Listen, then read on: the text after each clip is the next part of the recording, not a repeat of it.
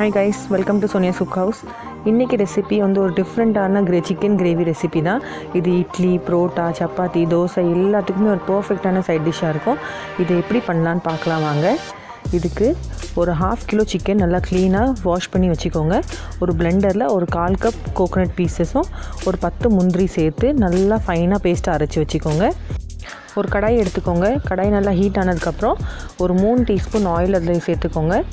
Oil நல்லா சூடானதுக்கப்புறம் ஒரு 2 ஏலக்காய், ஒரு பட்டை, 2 கிராம்பு, இது லைட்டாக பொரிஞ்சதுக்கப்புறம் கொஞ்சோண்டு கருவேப்பிலை சேர்த்துக்கோங்க. கருவேப்பிலை நல்லா பொரிஞ்சதுக்கப்புறம் ஒரு கப் சின்ன வெங்காயம் சேர்த்துருக்கேன். நீங்கள் வந்து பெரிய வெங்காயம் கூட யூஸ் பண்ணிக்கலாம். பெரிய வெங்காயம் சேர்க்குறதா இருந்தால் 2 பெரிய வெங்காயம் பொடிசாக நறுக்கி சேர்த்துக்கோங்க. நான் சின்ன வெங்காயம் யூஸ் பண்ணுறேன். அப்போ தான் கிரேவி நல்லா திக்னஸாக இருக்கும், நல்லா டேஸ்ட்டாகவும் இருக்கும். சின்ன வெங்காயம் வறுப்படுறதுக்கு எப்படியும் ஒரு 2லேருந்து 3 நிமிஷம் ஆகும். இது வந்து ப்ரௌன் ஆக வேண்டாம், நல்லா டிரான்ஸ்பரண்ட்டாக பிங்கிஷாக மாறினா போதும். அது வரைக்கும் அது நல்லா லோ ஃப்ளேமில் நல்லா வறுத்துக்கோங்க. இது நல்லா டிரான்ஸ்பரண்ட்டாக மாறினதுக்கப்புறம் ஒரு 2 சின்ன தக்காளி வந்து பொடிசாக நறுக்கி வச்சுருக்கேன், அதை சேர்த்துருக்கேன். இது நல்லா மிக்ஸ் பண்ணிக்கோங்க. இது வந்து ரொம்ப வதங்கணும்னு அவசியம் இல்லை, லைட்டாக மிக்ஸ் பண்ணால் போதும். இது நல்லா மிக்ஸ் பண்ணதுக்கப்புறம் நம்ம ஆல்ரெடி கட் பண்ணி வச்சுருக்க சிக்கன் பீசஸை வந்து ஆட் பண்ணிக்கோங்க. நான் போன் பீசஸ் தான் எடுத்திருக்கேன். உங்களுக்கு வேணால் நீங்கள் போன்லெஸ் சிக்கன் கூட யூஸ் பண்ணிக்கலாம். நான் வந்து 1/2 கிலோ போன் பீசஸ் சிக்கன் தான் யூஸ் பண்ணுறேன். இது நல்லா ஆட் பண்ணிவிட்டு லைட்டாக மிக்ஸ் பண்ணி விட்டுக்கோங்க. இந்த கிரேவிக்கு தேவையான சால்ட் எடுத்துக்கோங்க. நான் வந்து 1 டீஸ்பூன் சால்ட் போடுறேன். இதுக்கு நான் வந்து கல் உப்பு யூஸ் பண்ணுறேன், நீங்கள் எந்த உப்புனாலும் யூஸ் பண்ணிக்கலாம். சால்ட் போட்டதுக்கப்புறம் ஒரு 3 டீஸ்பூன் வந்து இஞ்சி பூண்டு பேஸ்ட் போட்டுக்கோங்க. இஞ்சி பூண்டு பேஸ்ட் போட்டதுக்கப்புறம் 1 டீஸ்பூன் வந்து கரம் மசாலா பவுடர் சேர்த்துக்கோங்க. நீங்கள் எந்த பிராண்ட்னாலும் சேர்த்துக்கலாம். நான் வந்து ஆச்சி கரம் மசாலா பொடி சேர்த்துக்கிறேன், 1 டீஸ்பூன். அதுக்கப்புறம் இதுக்கு வந்து 1 டீஸ்பூன் வந்து நான் சீரகத்தூள் சேர்த்துருக்கேன். அப்புறம் 1 டீஸ்பூன் வந்து சோம்பு தூள் சேர்க்குறேன். அப்புறம் இதுக்கு காரத்துக்கு வந்து நம்ம வேறு எதுவுமே சேர்க்க மாட்டோம், பெப்பர் மட்டும் தான் சேர்க்குறோம். அதனால ஒரு 2 டீஸ்பூன் வந்து நான் பெப்பர் பவுடர் சேர்த்துருக்கேன். பெப்பர் பவுடர் போட்டு இதை வந்து நல்லா மிக்ஸ் பண்ணிக்கோங்க. இந்த சீரகம், சோம்பு, அப்புறம் பெப்பர் வந்து சேர்த்துருக்கோம்ல, இதை வந்து எப்போவுமே வந்து ஃப்ரெஷ்ஷாக யூஸ் பண்ணுங்கள். ஃப்ரெஷ்ஷாக அரைச்சி போடுங்க. நான் வந்து இதை வந்து ஃப்ரெஷ்ஷாக அரைச்சி தான் போட்டிருக்கேன். நீங்கள் ரோஸ்ட் பண்ணி கூட போட்டுக்கலாம், ஆனால் ஃப்ரெஷ்ஷாக அரைச்சி போட்டிங்கன்னா உங்களுக்கு வந்து நல்லா வாசனையாக இருக்கும்.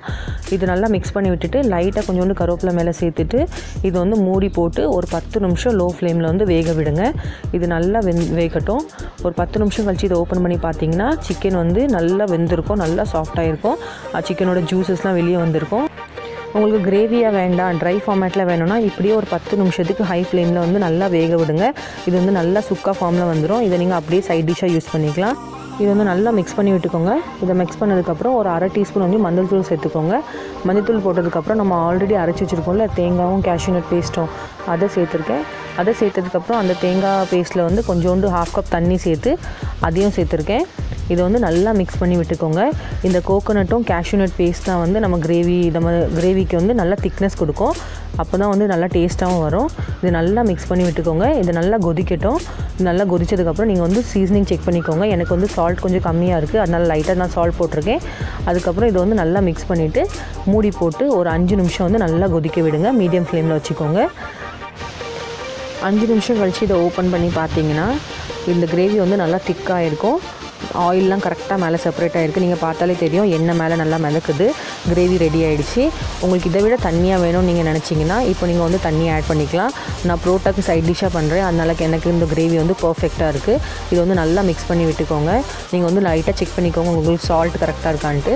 எனக்கு சால்ட் பர்ஃபெக்டாக இருக்குது. இதை நல்லா செக் பண்ணிவிட்டு இதை ஃபைனல் டச் கொடுக்கறதுக்கு வந்து கொஞ்சோண்டு கொத்தமல்லி இலை வந்து நான் நறுக்கி வச்சுருக்கேன், அதை லாஸ்ட்டாக சேர்க்குறேன்.